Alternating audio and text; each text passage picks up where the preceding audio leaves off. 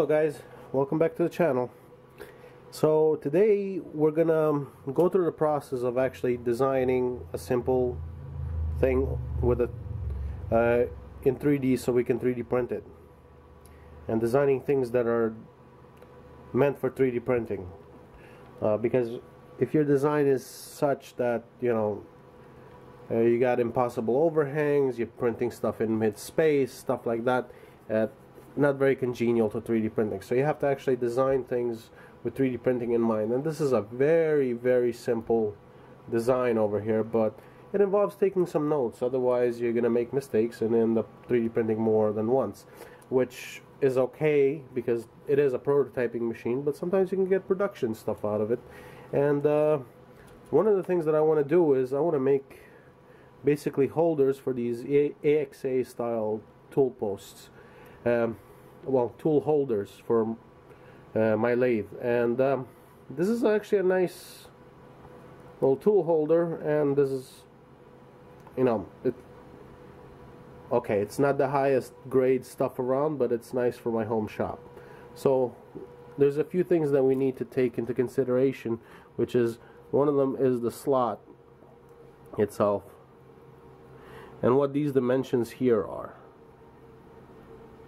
Right? So one of the things that I highly recommend is getting a decent caliper that has a fresh battery in it, because if you're like me, most of these are import calipers, and the batteries have, basically when the batteries start running low, you'll start either reading over or under what it's supposed to read, and that's not good. It never is good. You always end up with errors, all sorts of crap, so that's not something you want to do. So first things first, let's measure out the top. And we're right at around 34 millimeters. So take that, mark that down. 34. The bottom of the slot. And again, this doesn't need to be that precise because it's just a holder. It's not something that I basically it's not something that needs to be bang on to the hundredths or even tenths of a millimeter. As long as it's within a millimeter, it should be fine. And it seems to be 41.4, the bottom part, right? And then the actual slot itself, how wide is it? And again, I'm not going crazy here.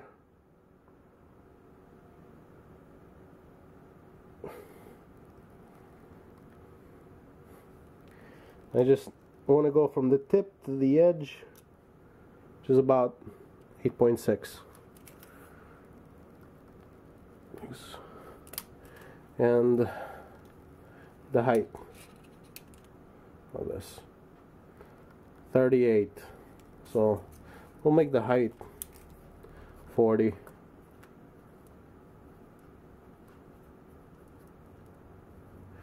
I have chicken scratch writing, but that's okay. That's what notepads, scratch pads are for.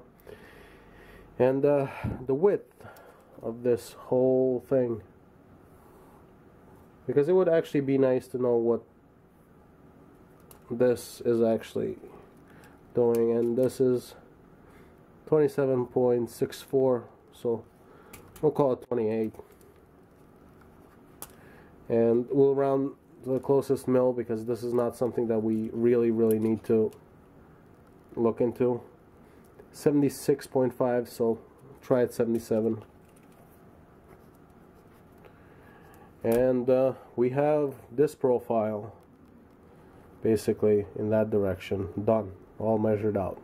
So next over, I'm going to show you how I'm going to design things in SketchUp, because, well, this is pretty simple and I don't really need to go through Fusion to do a design like this. Alright?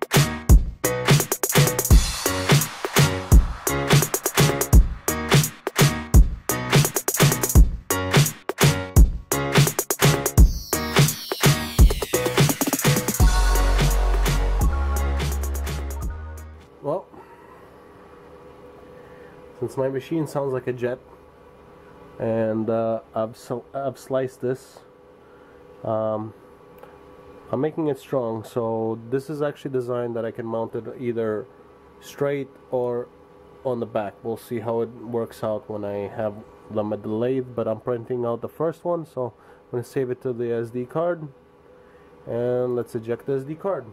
Alright, let's prepare the machine.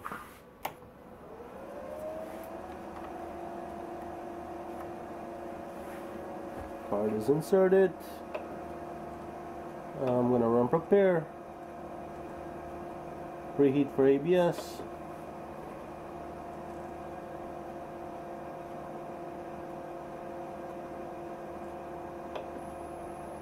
So 100 degrees for the bed, 250 for the hot end. Being that this machine is, I used it last to make some gears, it needs a bit of a cleanup. So let's clean it up. I'm only printing out one of these right now, and yes, it's 100% infill. I actually like printing out strong things, and I know it may be a bit of a waste to print it out 100% infill and not knowing if it fits or not, but them's the breaks. And the bed takes a while to heat up, so I'm not burning my hands here, and I still run a glass bed.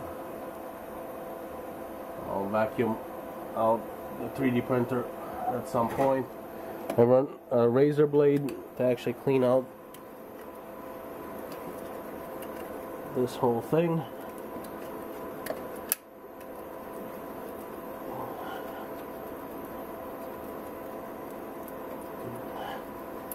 Had pretty good luck doing it this way. However you do it, your mileage may vary. And I usually wait until the bed is actually nice and warm before I put the goop on top. Yes, I still print with goop. I know people using are using much newer methods. Fact of the matter is, I actually like printing with goop. It recycles some of my plastic, and leaves a pretty decent finish. Sandable finish at that. So, not a big deal. So let's wait for this thing to heat up into the 60-70 Celsius range, and then we'll take it from there. So the printer made it to about 85 centigrade, and it's getting nice and warm. And what I use is I used a metal putty knife. I've used the plastic ones before. It's just become a pain in the butt to clean up afterwards. So this is it, and I slather it on. As simple as that. I have my printer tweaked so I can actually lay a pretty thick layer of this stuff on there, and it doesn't have to be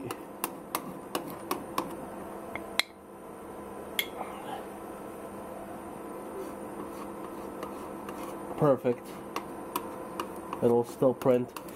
The trick to this is, a lot of people, I've never explained myself, is the trick to this is when you lay goop like this, when it's hot, not when it's cold, when it's hot, the acetone inside of the goop is evaporating right away. So what's happening is the actual plastic is hardening right away, and it's actually becoming porous. Like if you feel this out, it actually feels porous. It feels kind of rough, which is perfect for the 3D printer. And being that this thing is basically ready, I'm gonna start the print, and I'll put you guys on time lapse.